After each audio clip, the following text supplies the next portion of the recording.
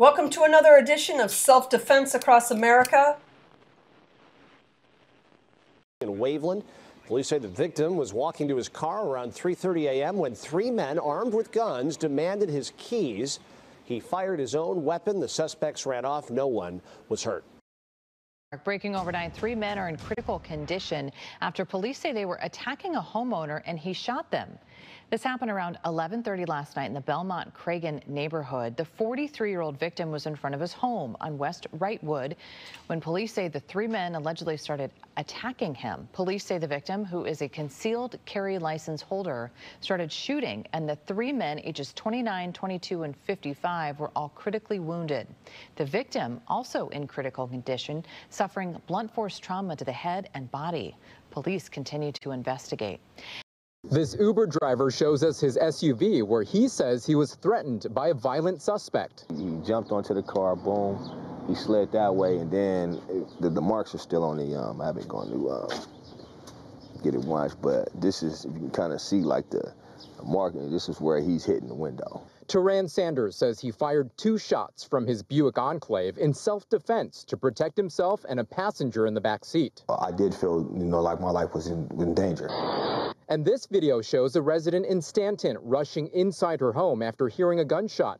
The OC Sheriff's Department says the Uber driver shot a 20-year-old man who was reportedly assaulting a woman near a dumpster before 8 p.m. yesterday at the 7100 block of Custer Way in a condo community.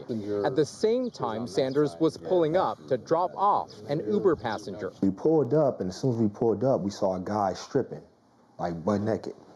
So I kind of backed the car up, like, hold up, what's going on here? When he started charging at the woman, he started violently, hitting her. Haymakers, knees to her head. He was slamming her head on the ground. Sanders says he took action as a good Samaritan, driving up to the scene. That's when the suspect turned his violence onto them.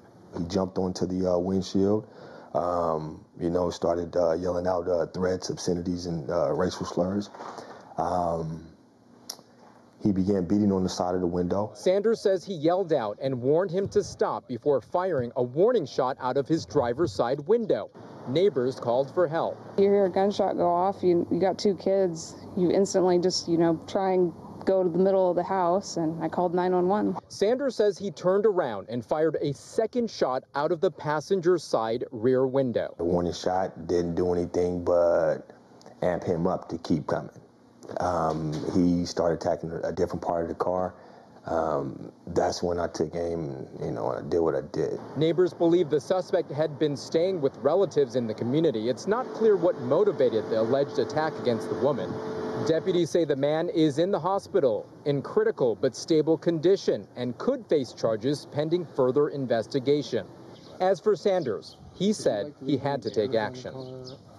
Now at noon, 2 people were in the hospital fighting for their lives after an overnight shooting in DeKalb County. That shootout, by the way, was caught on camera. Yeah. Atlanta News' first Don Shipman is live in Lithonia with the latest on the investigation. And Don, you talked with the store owner, and his employees were actually behind the counter when this happened.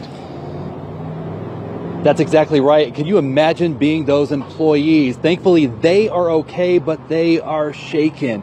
This was like something out of a movie, too. And look right there. You can still see the bullet holes. 1, 2, 3 bullet holes inside the windows right there. Now, a warning for you right here. You are going to hear gunfire, and this video is difficult to watch.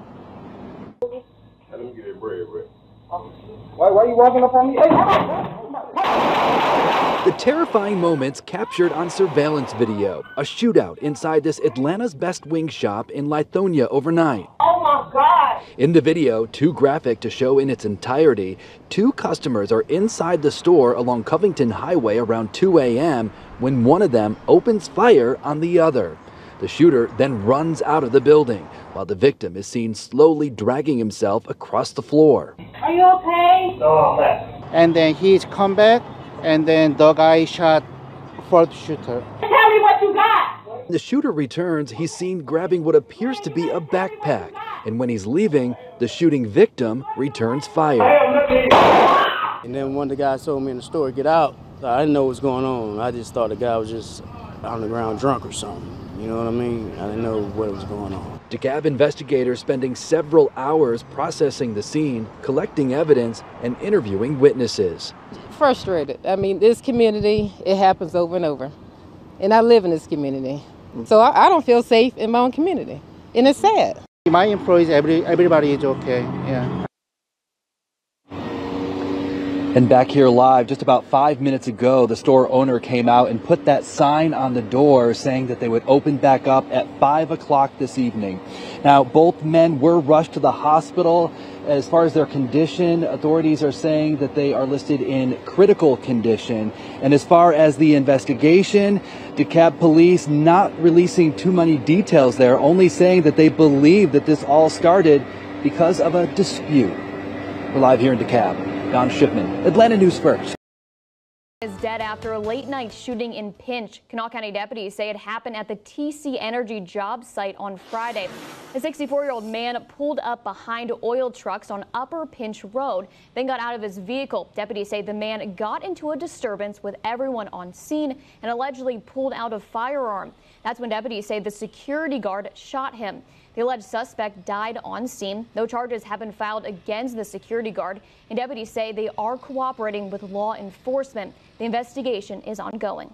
Heading now to the southwest suburbs where an Oak Forest man is recovering after a shootout with burglars. The man spotted the thieves outside his home, grabbed his gun, and started chasing. CBS 2's Jermont Terry spoke with a terrified neighbor who watched the whole thing unfold.